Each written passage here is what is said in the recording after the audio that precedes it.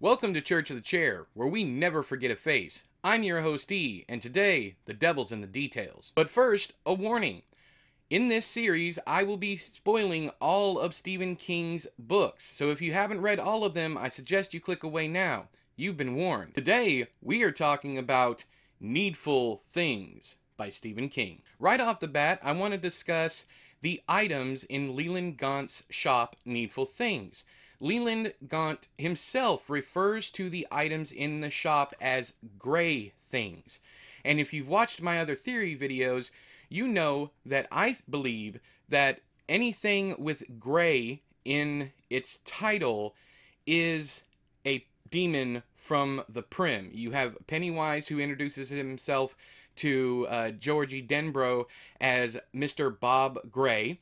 You have the Greys in the Tommyknockers, you have the Greys in Dreamcatcher, and you also have the Grey from the short story Grey Matter in Night Shift. I also believe that Leland Gaunt is a demon from the Prim, just like Pennywise, just like the Outsider, and possibly even like Elvid from his novella Fair Extension. I would love to hear what you guys have to say about Leland Gaunt and Elvid being the same entity. Now we move on to how this fits into the entirety of the Stephen King universe and the Dark Tower by way of locations and characters. There is mentions of Castle Rock, of course, because Needful Things was supposed to be the final Castle Rock story. It, of course, wasn't, but that's how he subtitled it. As for characters, we have Pop and Ace Merrill from The Body, from the Sundog.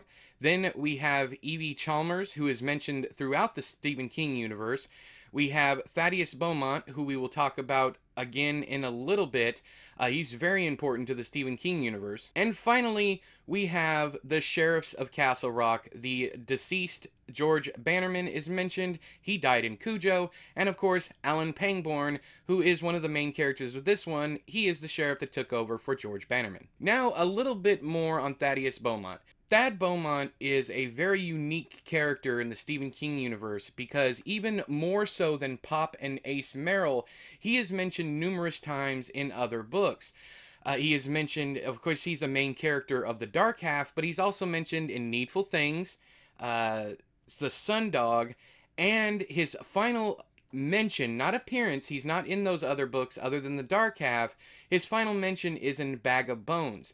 He is the only character in the Stephen King universe where you have to read other books to find out their final fate. Why Thaddeus Beaumont is so unique in the Stephen King universe, I have no idea. Maybe Stephen King fell in love with him because the Dark Half was so close to his heart, it being an allegory for his time writing as Richard Bachman. Now we're moving on to a comment that was left that I wanted to point out because it backs up, someone else had the idea that Leland Gaunt is more like the creature from The Outsider. Many thanks to Spencer for this comment, which really piqued my interest. I, of course, didn't read The Outsider until well after the original video was shot, and this comment came, of course, later on after The Outsider had come out, so I appreciate you mentioning this, Spencer. But that's all the time I have for you today.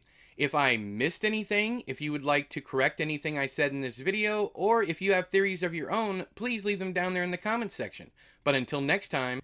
You've been here before. Sure you have. I never forget a face. All hail the chair.